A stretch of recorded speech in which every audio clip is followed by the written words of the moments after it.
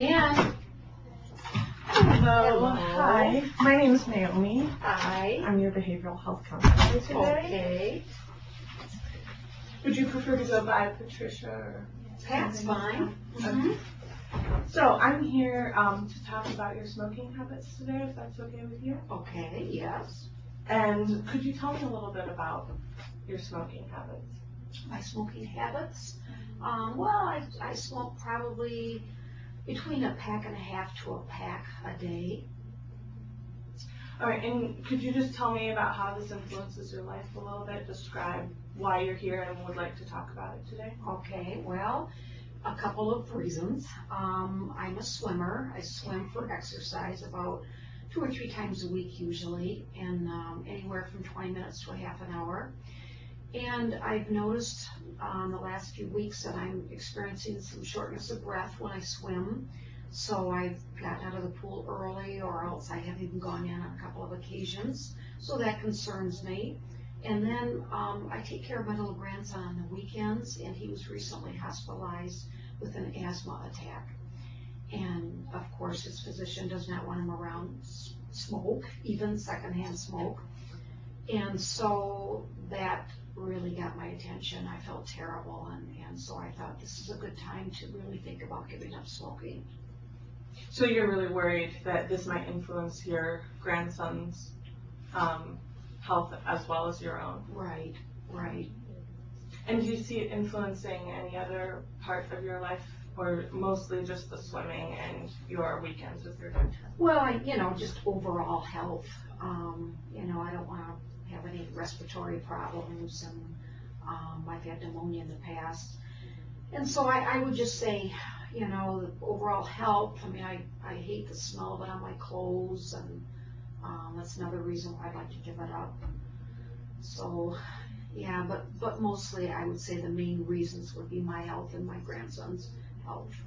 So you mentioned that you'd like to give it up. Have you had any experience trying to quit smoking before? I have actually. I've tried 3 times altogether to quit. And could you tell me a little bit more about those times? Well, I failed miserably. The first time I quit was when my children were still at home, younger, like teenagers, and they were bugging me to give up smoking. So I tried, and again, I couldn't do it, failed miserably. The second time was when I turned 50. I thought it would be a nice way to start a new decade. Encountered the same problems as the first time. And then the third and final time I tried a couple of years ago, I was probably off them the longest, and I did try Nicorette gum. So I don't know if that's why I was off them the longest or not, but I hated the taste of the gum. It's kind of a peppery taste, and I'm just not a gum chewer normally, so I didn't like that. So it sounds like family is a really big motivator in your attempts to quit smoking. You said your children helped you, now your grandson's helping you. Are there some other things that you think really help you in attempting to quit smoking? Well, no, I think again, overall, like I said, my health, my grandson's health, the cost of cigarettes is getting very expensive. That's another good reason why I'd like to give it up. So on maybe an important scale here, you've mentioned that it's really important to you. On a scale of 0 to 10, how important would you say quitting smoking is to you? Gosh, that's a good question. I would say probably 7 or 8. Okay, so that's a pretty high number, which is a good thing for us. But so why would you say it's not a lower number? Because again, it's taken on much more importance, especially with this latest incident with my grandson. I just don't ever want to see him go through that again. I was there when he had the asthma attack, and it was pretty frightening. So. And in terms of your confidence, you said you've tried 3 times before. How confident would you say you are that in attempting a 4th time you might be able to make some changes? Well, if I'm honest, based on my past failures, I would say probably like a 3 or 4. Okay. So it's not a 0, so that's a good thing. Where do you see the confidence coming from? Why is it a 3 or 4, would you say? And not a 0? Yeah. I guess because I was able to stay off them in my last attempt for a couple of weeks. So I guess I would count that as a little bit of success. That's a good step. And you said gum was a large part, or maybe a small part, in helping you succeed. So have you tried any other types of nicotine replacements or any sort of medication? No. Like I said, the first 2 times were just cold turkey. I didn't try anything. And then the last time was the only time I tried something, but I'm not even sure whether that was what helped me or not. Okay. So sometimes in helping to create a behavior change in your life, it's helpful to kind of relate it to some values that influence your daily life. Okay. If you wouldn't mind taking a look at these values here and seeing if any of them stick out to you in terms of really influencing your daily life.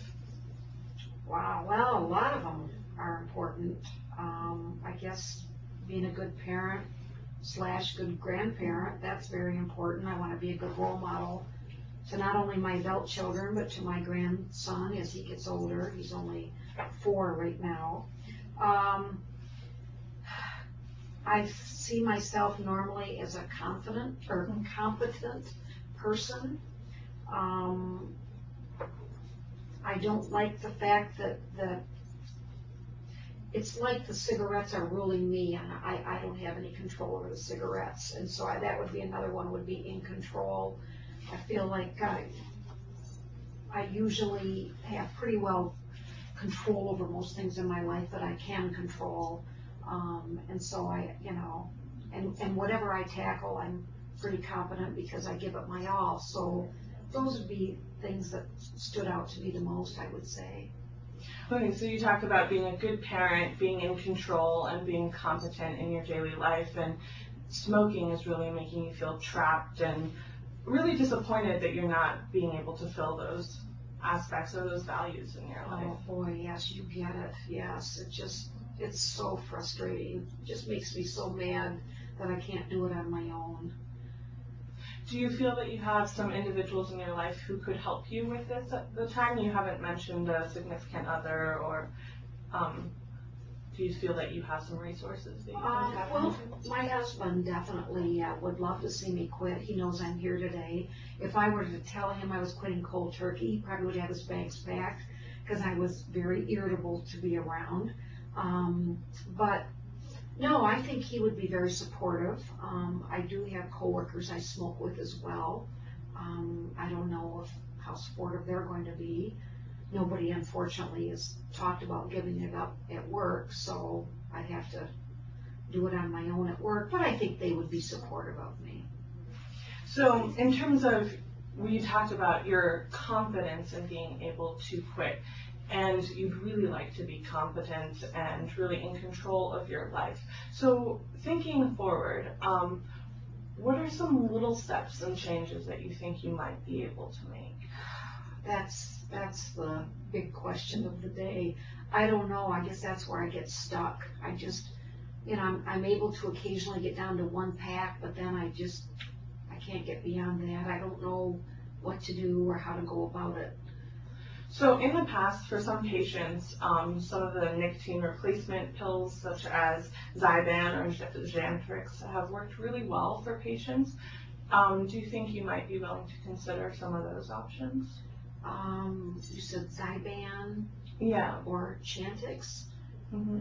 Gosh, I know that there's options out there. I just don't know anything about them. I guess that would be hard for me to specifically choose one when I don't know anything about it and how it works, and I guess I need to know side effects and the cost. That's the competent person in me. I have to know all the avenues of what it is I'm taking on before I can make a decision. So in terms of these medications, most of them help address cravings and really the pleasure that comes from smoking. So it would help you reduce it in kind of situations where you aren't feeling as much pressure. And assuming that it's covered by your health insurance, is that something you think you might be willing to consider, or would you be interested in trying some other avenues like the patch or an inhaler or spray. They even have some nicotine lozenges that Oh, can help wow. as well. So there's a lot of options. A lot of options. I didn't realize there were so many options.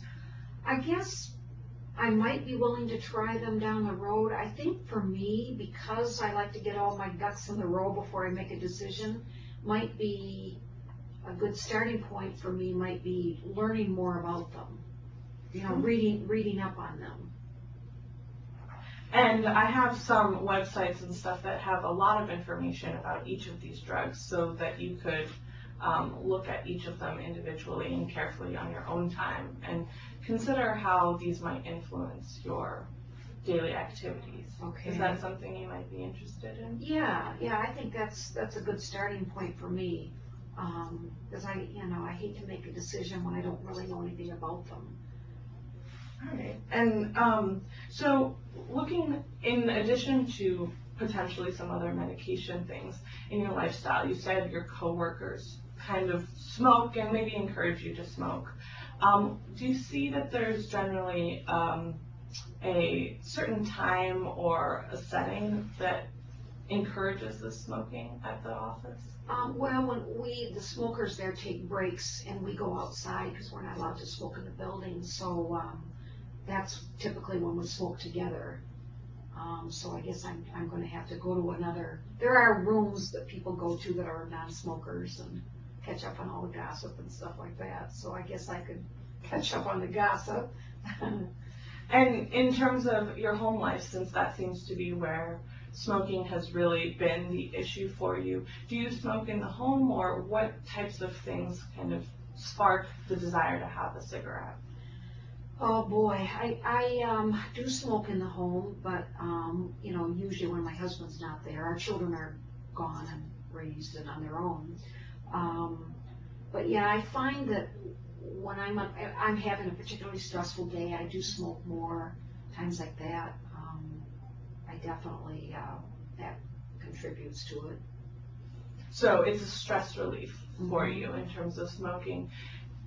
In your experience, are there some other things that you think you might be able to do to relieve stress, or?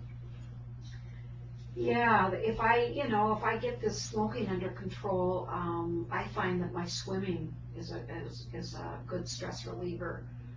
So I mean that's going to take a while, I think, before I notice improvement in my breathing. But I don't know. I mean the weather's starting, hopefully turning nice, so maybe I could start taking some walks.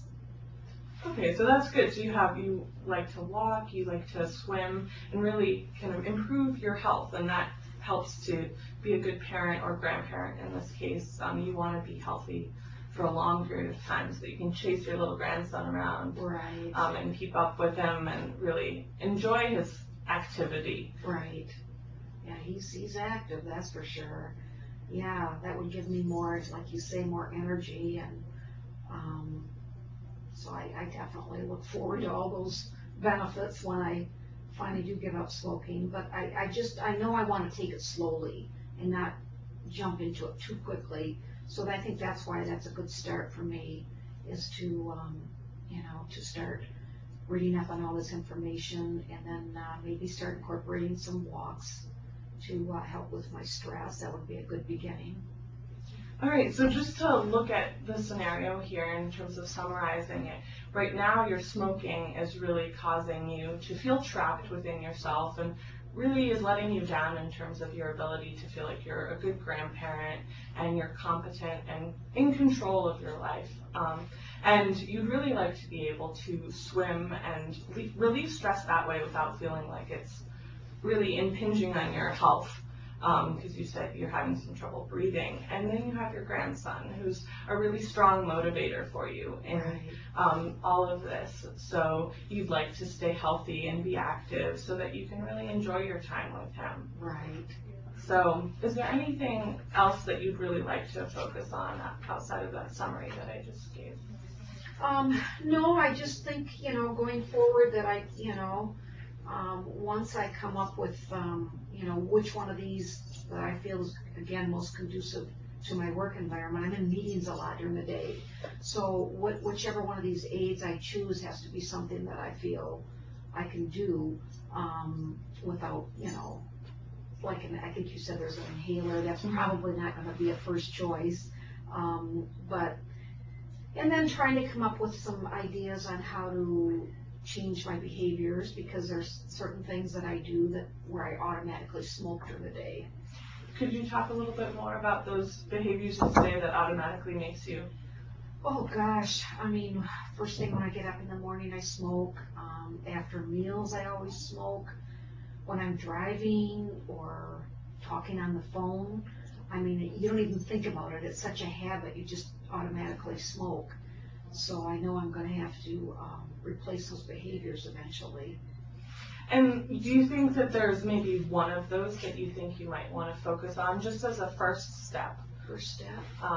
To maybe reducing your cigarette usage along with some other of the options.